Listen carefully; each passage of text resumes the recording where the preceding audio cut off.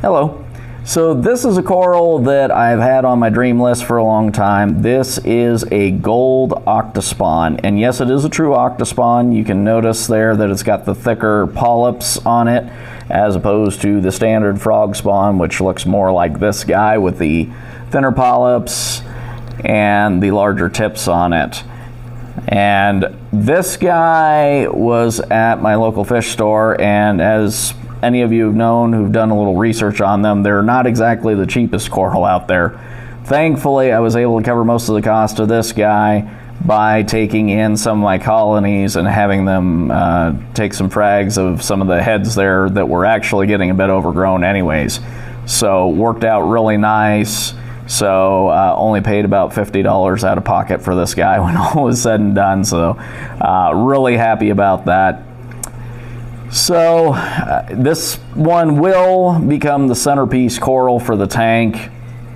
I left it on the stand just because I've had some issues with my tuxedo urchins maybe bulldozing corals that sit a little bit low to the rock work, and they kind of like to run them over a little bit. So I'm leaving it on the stand for right now, and then depending on how it grows out, if it really grows in well, then I'll just go ahead and remove it and put it just down there on the rock work.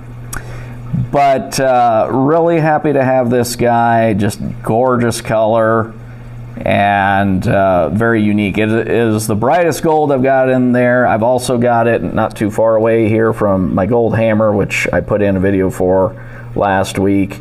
And it's not quite as bright. Still, I really enjoy the color on both of them, but the Octospawn will definitely be the star of the show here as it fills out and grows out.